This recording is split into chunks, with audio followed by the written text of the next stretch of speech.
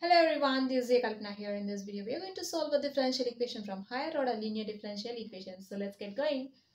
Problem solve d square minus 2d plus 3 into y equals to e power minus x into sin x. So firstly, let's find order and degree of the given differential equation.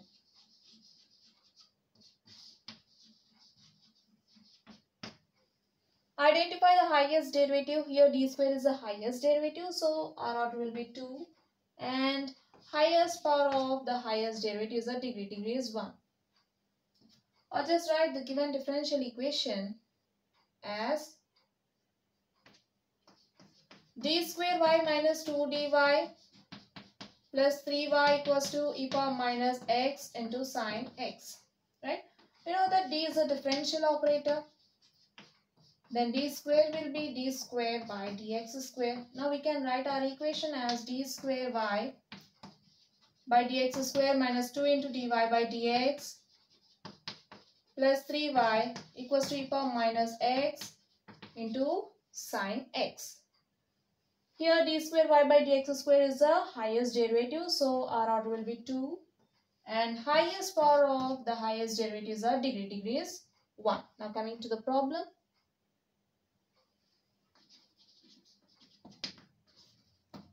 Given differential equation,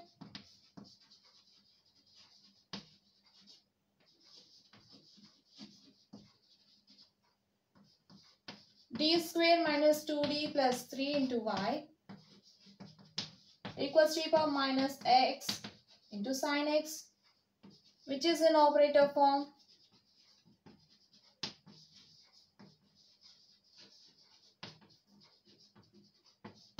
F of d into y equals to q, where f of d equals to d square minus 2d plus 3 and q equals to e power minus x into sin x. Now we need to find the general solution to the given equation, which is given by y equals to yc plus yp.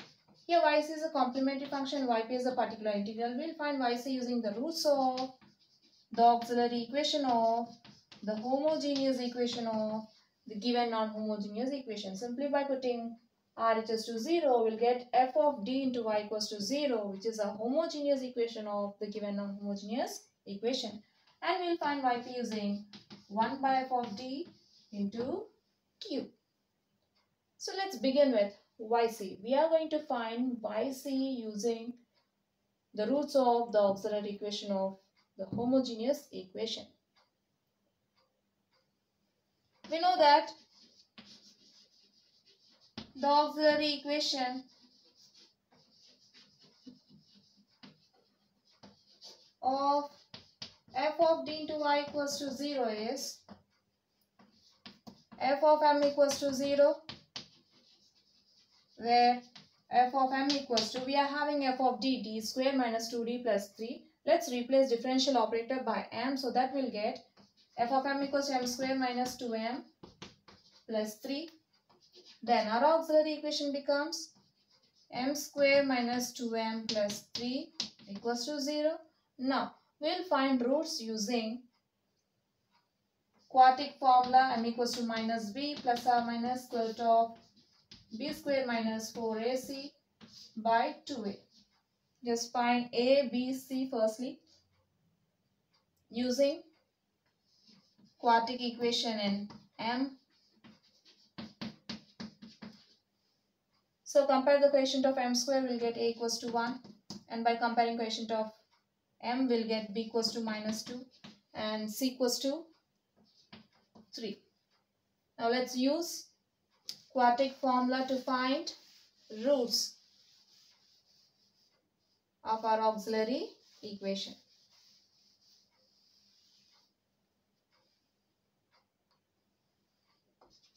Then m equals to minus b, minus of minus 2 plus or minus square root of b square minus 2 whole square minus 4 into a into c by 2a is equals to minus into minus plus 2 plus or minus square root of minus 2 whole square is 4 minus 4 ones are 4, 4 threes are 12 by 2.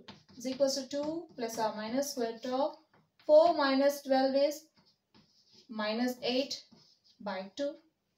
Again, we can write square root of minus 8 as minus 1 into, write this 8 as, okay, write 8 by 2 is equals to 2 plus or minus square root of minus 1 into, write 8 as 2 into 4 by 2 is equals to 2 plus or minus, now split square root of minus 1 into 2 into 4 as square root of minus 1 into square root of 2 into square root of 4 by 2. We know that square root of minus 1 is I and square root of 4 is 2. So this becomes I root 2 into 2 by 2. Now take 2 common from the numerator. We'll get 2 times 1 plus or minus I root 2 by 2. 2 gets cancelled and we'll get 1 plus or minus I root 2. So therefore, m equals to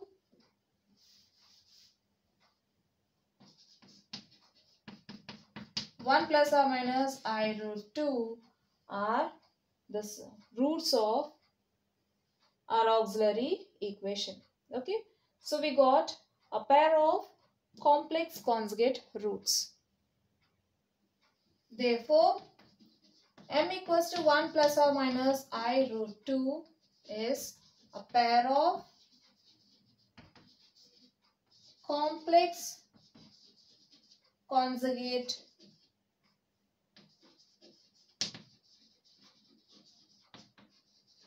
roots to f of m equals to 0. Right? Now, let's write complementary function.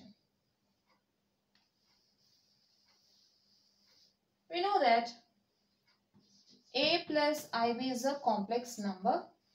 Then its conjugate is a minus ib. Likewise, if a minus ib is a complex number, its conjugate will be a plus ib. So we can call a plus or minus ib as complex conjugate number, or m equals to a plus or minus ib as complex conjugate roots. Right? A pair of complex conjugate roots. If we have m equals to a plus or minus ib, then yc will be e power ax into one constant Cosbx plus another constant into sin bx. Now coming to our complementary function.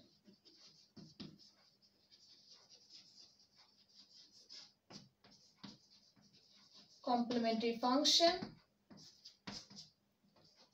yc equals to e power, for a equals to 1, we'll have 1 into x into one constant into cos b into x plus another constant into sin b into x is equals to e power x into c1 cos x root 2 plus c2 sin x root 2. Right? So we got yc here. Now let's find particular integral.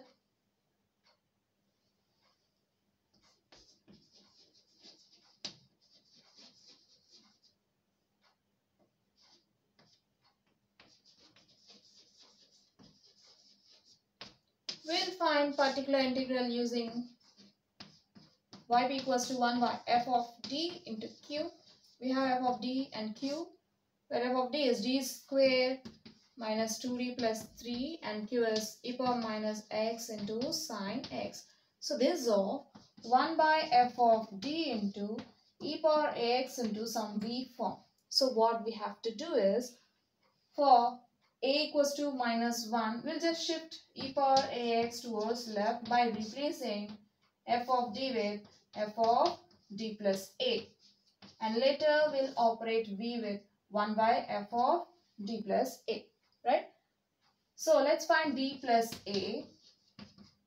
For a equals to minus 1, we'll get d minus 1. So we can shift e power minus x towards left by replacing d by d minus 1. We'll get d minus 1 whole square minus 2 into d minus 1 plus 3 into sine x. This is equals to e power minus x into 1 by d minus 1 whole square is d square plus 1 minus 2d. Minus 2 into d is minus 2d.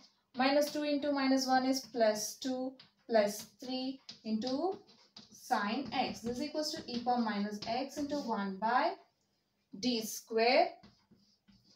Minus 2d is minus 4d plus 1 plus 2 plus 3 plus 3 is plus 3 plus 3 is plus 6 into sine x. Now we are having yp equals to e power minus x into 1 by d square minus 4d plus 6 into sine x. The term under brackets is of 1 by some function of d into sine ax or bx form. Okay. Or we can say the known form 1 by f of d into sine ax form. So here we are going to follow this procedure. See, this is not f of d, right? We have f of d square minus 2d plus 3. But this is a function of d, so I just named it as g of d. And already we have used a, so that I used here sine bx instead of sine ax. Don't get confused, okay? But here we are going to proceed 1 by f of d into sine ax method. Fine. We are having g of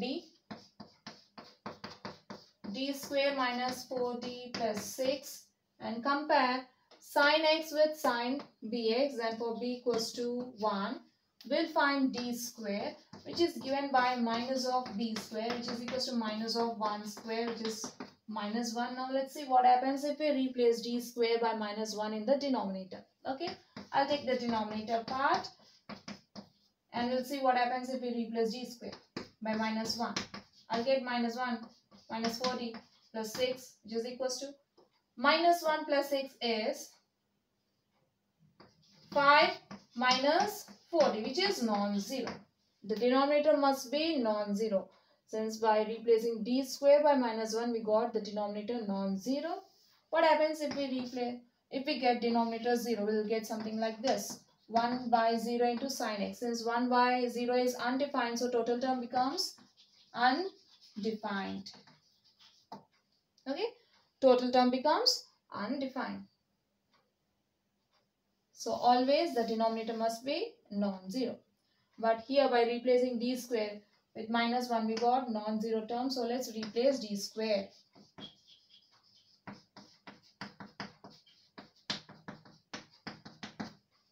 Okay, is equals to e power minus x into 1 by minus 1 minus 4d plus 6 into sine x. This is equals to e power minus x into 1 by 5 minus 4d into sine x.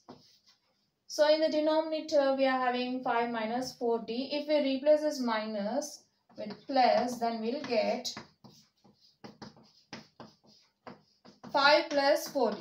Let's multiply and divide 5 plus 4d to this fraction. Okay, into sine x. Yp becomes e power minus x into 1 into 5 plus 4d is 5 plus 4d by 5 minus 4d into 5 plus 4d. I'll get it as 5 plus 4d into 5 minus 4d into sine x, which is equals to e power minus x into 5 plus 4d by the denominator is of a plus b into a minus b. So we can write it as a square minus b square, that is 5 square minus 4d whole square into sine x is equals to e power minus x into 5 plus 4d by 5 square is 25 minus 4 square 16 into d square into sine x. Again, d square appears in the denominator. So what we have to do? We have to see what happens in the denominator when d square is replaced by minus 1. Always remember that the denominator must be non-zero. So let's see what happens if we replace d square. Replace d square by minus 1, we'll get 25 minus into minus plus 16, which is 41, non-zero. So the denominator is non-zero by replacing d square by minus 1. So what we'll do here? We'll just replace d square by minus 1. Then we'll get e power minus x into 5 plus 4d by 25 minus 16 into minus 1 into sin x. This becomes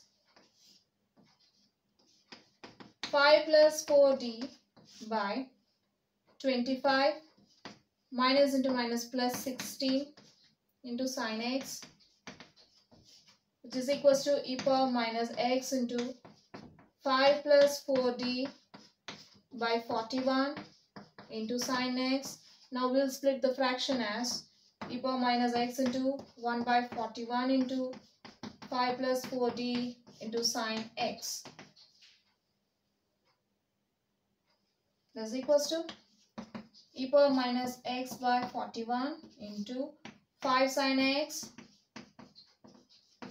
plus 4d sin x equals to e power minus x by 41 into 5 sin x.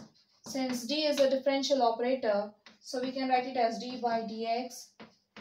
And in the next step, we are going to find derivative of sin x with respect to x. This becomes e power minus x by 41 into 5 sin x plus 4 into derivative of sin x is cos x. Right? This is equals to e power minus x by 41 into 5 sin x plus 4 cos x. Therefore, yp equals to e power minus x by 41 into 5 sin x plus 4 cos x. Now let's write the general solution.